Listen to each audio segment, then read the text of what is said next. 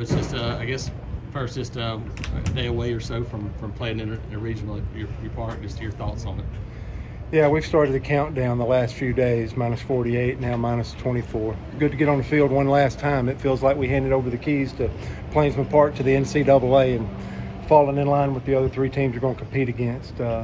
Beautiful weather. It's going to be warm, but it's exciting to be on the field because the next time we take it'll be for keeps. And you play an entire season for moments where it's time to prove it. And you've got to draw from every experience that you've had for this entire season and put it into play. There's no more reset. There's no more, hey, what happens next week? And this is it. So you have to prove it and you have to play well to continue to advance. And so we know we need to start fast. I think our guys know that they need to absolutely be at their best from Jump Street, because if you've ever competed in NCAA regional, you know that game 1 and game 2 is huge to having a realistic opportunity of succeeding in a regional.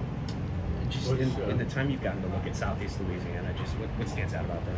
Yeah, the first things is you're either going to play somebody really good. Think about the traditional teams that we have in here. Florida State, 44 consecutive regionals. Let that soak in for a minute, how much you should respect that. Then UCLA, the last time I competed against them was for a national championship on a different ball club, but same head coach and the same principled program that still does an amazing job. And they're just traditional and they're great with so much experience. And then the Southeast Louisiana team falls under the category of hot. They just won their tournament. And then when you look at them immediately, you start looking at all the things that you have to prepare for. Fake breaks and antsy on the bases. They're going to be moving and jockeying for position all the time. The last time I competed against them, they stole home on us. So this team is going to do a lot. They're going to be on the plate. They're going to crowd it and try to make us feel uncomfortable more than any team that we've played probably this year. They've been hit in excess of over 100 times with hit by pitches. One player on their team has 35 HBPs, which is incredible to me, and they've stolen over 100 bases. Just that enough that they're hot, and they do a couple of things offensively that's a little bit different. And we're going to see a left-hander. We haven't seen a ton of left-handed starting pitchers this year. It's a little bit softer. Can we stay in our crouch? Can we stay balanced once we load instead of leaking out like he's going to want us to? I think it's going to be more of a change-up than a breaking ball. So can we stay in the hole? Can we stay back and drive the ball back at him, middle field the other way? And, the elephant in the room is, can we get our offense reset? We've played in the range in this last couple of weeks where it's been a little bit slower. But we've played in the range defensively. We played in the range from a pitching standpoint. Can we get our offense back to where we played for the majority of the season? That's what I'm interested in as far as us.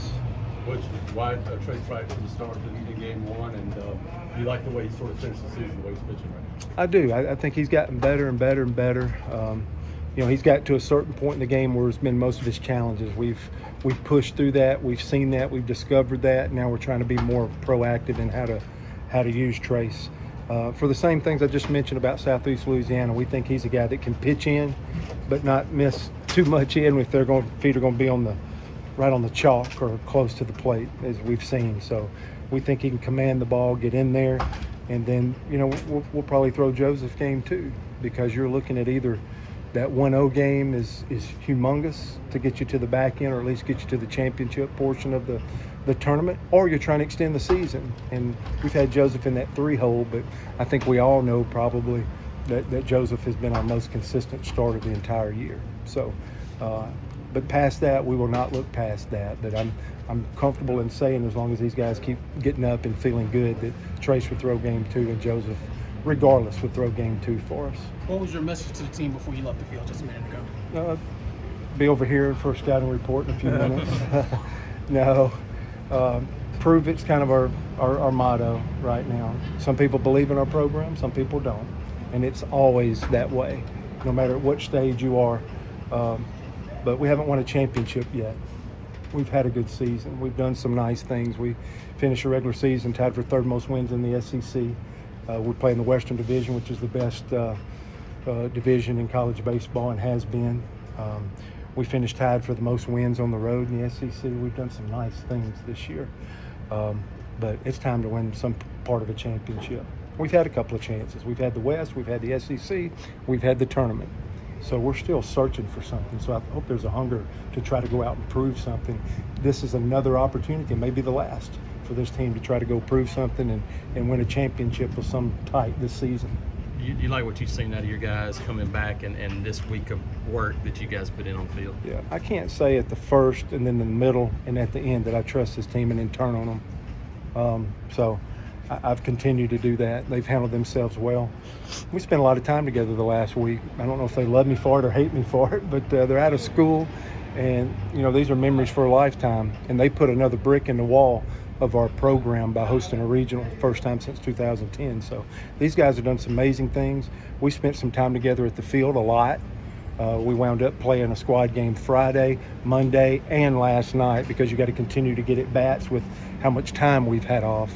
But we've been out in the woods, we've been fishing, we've been skeets, got some peanuts, we've been on boat rides, we've been swimming.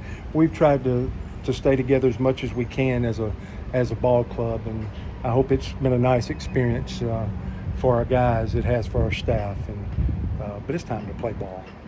Coach, how about Cole Foster's availability, the possibility of Hayden Mullins this weekend? Yeah, Hayden Mullins will be out. He has thrown a couple of bullpens, but I don't know if that will ever happen. Just like I think I reported initially, Cole Foster's in there, so he'll be back in there. We think he gives us a shot in arm. We think he's a real threat in the box to do something, especially against some higher level pitching. We think he is a threat, probably the best way to put it. And he actually participated Friday, Monday, and Wednesday in the squad games, so he could have been in there as early as game 2 or 3 in the SEC tournament. And ever since we got back, he's participated in all of our squad games, so he's ready. You mentioned to your team, I think, a few days ago when the announcement was made that you had a dog pile here, plays part since '99. Yeah. What type of opportunity is that for you guys? Yeah, and there have been some meaningful moments. Even since we've been here, some awesome things have happened on this field. It's just one we haven't done. I'm just always looking for a way for our program to check boxes. To me, that's how you build a program, when you get a chance to check another box. And I think I brought up Creed Simpson's home run in 2010. It was so dramatic here. And, we got David Ross's. And yesterday was the 3-year anniversary of Stephen Williams at Georgia Tech. But this is an opportunity to create another one of those moments for our fans and for our players and for our program that kind of stand the test of time. That's pretty awesome.